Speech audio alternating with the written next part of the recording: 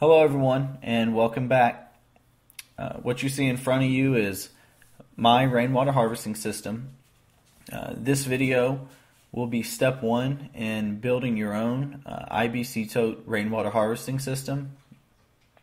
The very first step is acquiring your own tank or IBC tote.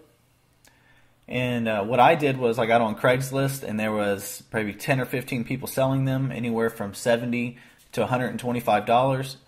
Some were even $40, but those had chemicals in them.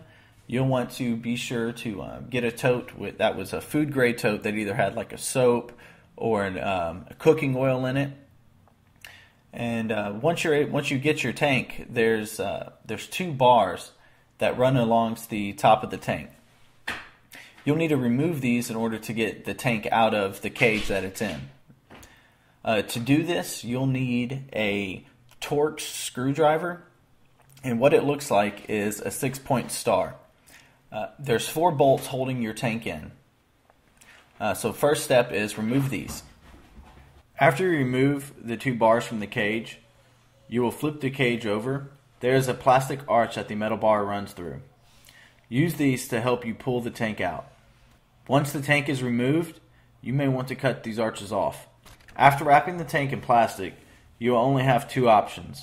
Your first option will be to cut the plastic and slide the metal bar back through the plastic arch, or to not put the metal bars back on at all.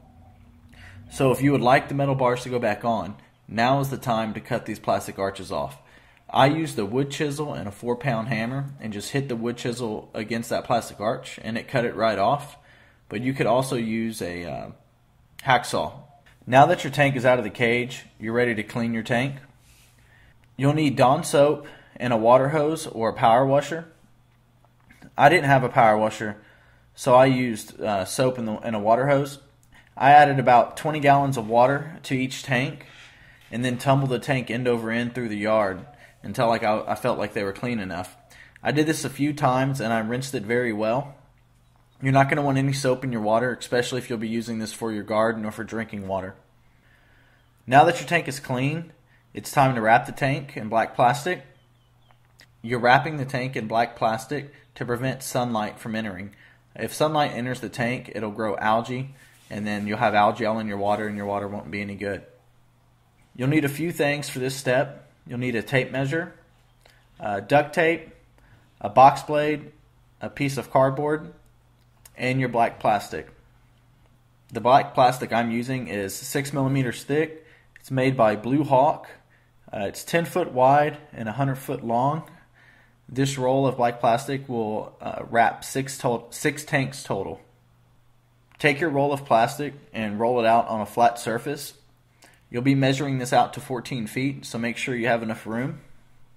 Once you get your plastic rolled out, you'll want to place the cardboard at the 14-foot mark. You're going to make underneath the plastic, you'll be making a cut at the 14-foot mark.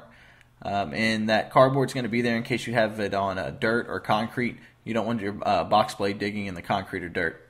Once you cut the plastic, you'll need to unfold it and carry your tank to the center of the sheet. Here you'll be placing the top of your tank on the ground. But before you do so, you'll need to remove your lid.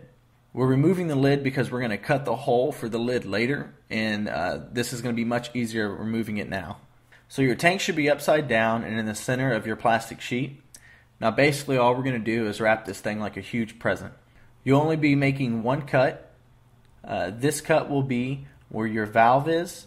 You'll need to make a small cut to allow the valve to fit through the plastic. You'll notice on your plastic and on the tank there's a noticeable seam line that match up very well.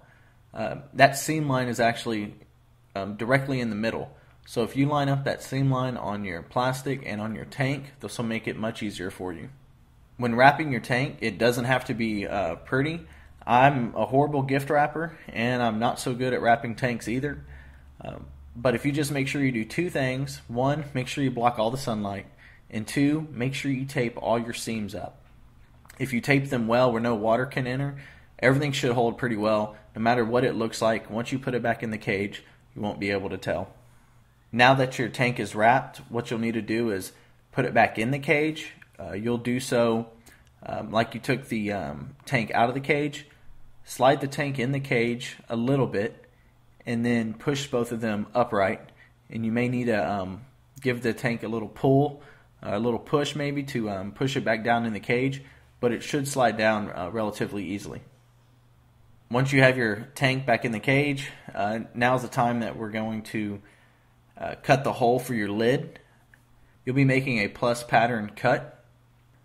I start from the inside of the lid, and then I'll stretch the plastic over the lid and just cut as needed to make it fit tight over the lid. Thanks for watching, and there'll be more videos to come.